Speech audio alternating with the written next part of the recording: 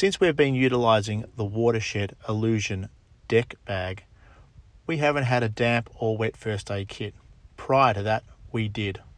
It sits on the front deck and it attaches to the perimeter lines with 4 easy adjustable clicks. It's easily accessible, open and closed from a sitting position within the cockpit. However, I do not use it for my everyday items such as lip gloss. It's more so my flares, my first aid kit and my paperwork, meaning we very rarely open it. To open it correctly, you must grab the tabs, create an S-bend in the seal and pull apart. And then push it together just like any snap lock bag.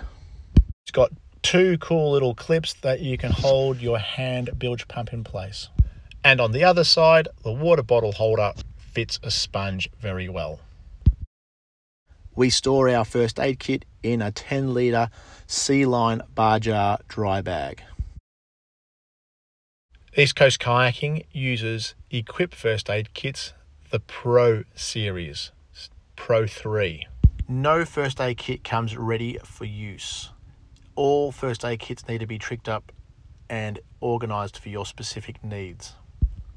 We also carry our pyrotechnics, our parachute flare, our day smoke flare, our night distress flare, as well as all our paperwork, our operations manual and our float plan, medical summaries, and so on.